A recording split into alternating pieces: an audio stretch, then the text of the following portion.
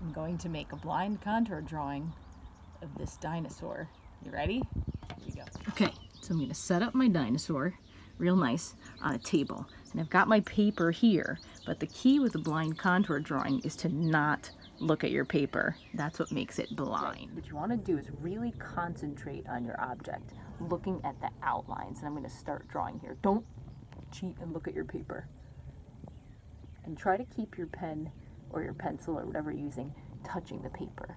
This is going to come out a little wonky, but it's okay because it's fun that it looks a little weird. So I'm getting the dinosaur's claws right now, and now I'm doing his leg. And the fun thing about these is that, oh, I just went off my paper, is that they're also really quick, so you can try a whole bunch of different ones. Look really carefully at the line that makes the outside edge of your object. So my eyes are going along his tail, and now back up along his back. I think I forgot his head, so let me go back in there. Did I put his head? Oh, I did. Now look how cool this is. Here's my blind contour of this dinosaur.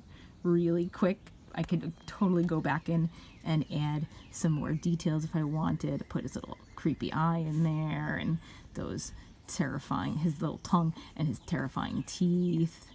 And it's funny that this is so weird looking, but I can do more and more and get better and better at it. The big idea is to look carefully at your object and to try to not look at your paper.